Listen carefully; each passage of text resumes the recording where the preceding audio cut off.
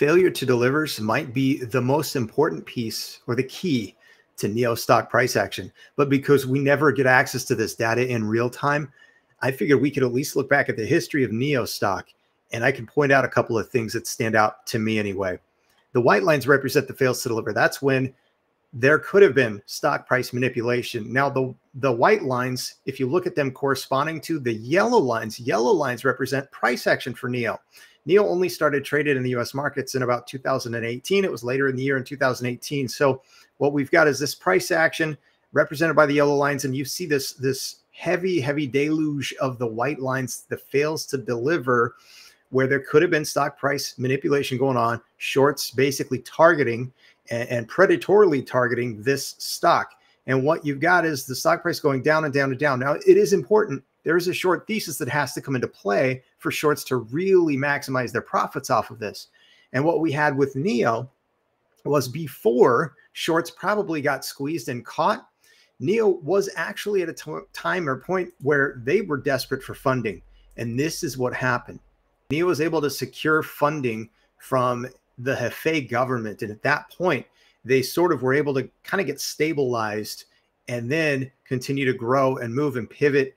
And so I think what we maybe saw represented here was shorts thinking that they had this company and they were going to be able to put them out of business. But then that didn't happen. And then the shorts got caught and they got squeezed. So we see this price action for NIO stock, which absolutely tore. Now, here's maybe the most important thing for me. Concept is the key. I'm a big picture overview kind of guy. And if you look at this soaring stock price action for NIO before the company was even profitable, this is better price action relative to Tesla at an early stage. So just file that away for a second. But now let's come back to look at what a drop off on the fails to deliver, almost like normal price action should be. And then it drops off, but then it really picks up again. And that is all we've had over the last few years for NIO stock. Now let's look at Tesla.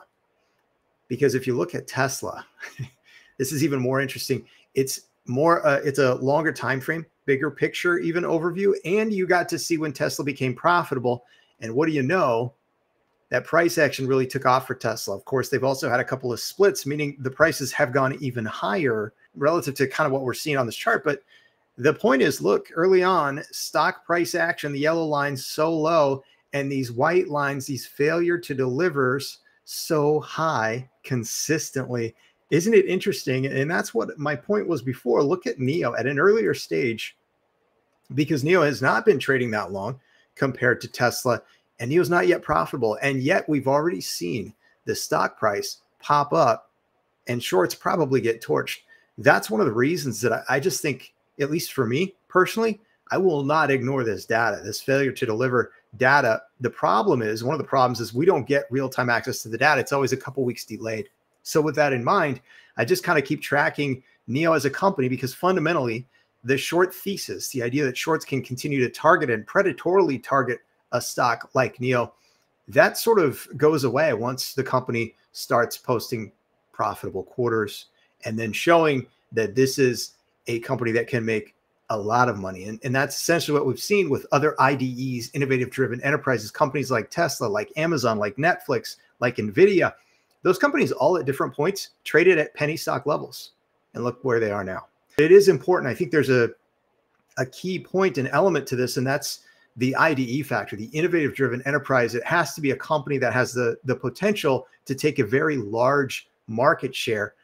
And of course, the risk, if you want to call it that, is that company needs to be able to get to profitability. And that's why I think they get targeted heavily by shorts. I think this is just part of the shorts mechanism in their sort of business model, their plan in trying to make those shorter term gains by pushing the stock price down for different companies and trying to profit in the short term by the fact that so many people want to be traders, whether they're on Wall Street or just retail investors. So just some of my thoughts. I wanted to put that together and get this video up and out, because it's especially at this time where NIO as a company is stronger than it's ever been.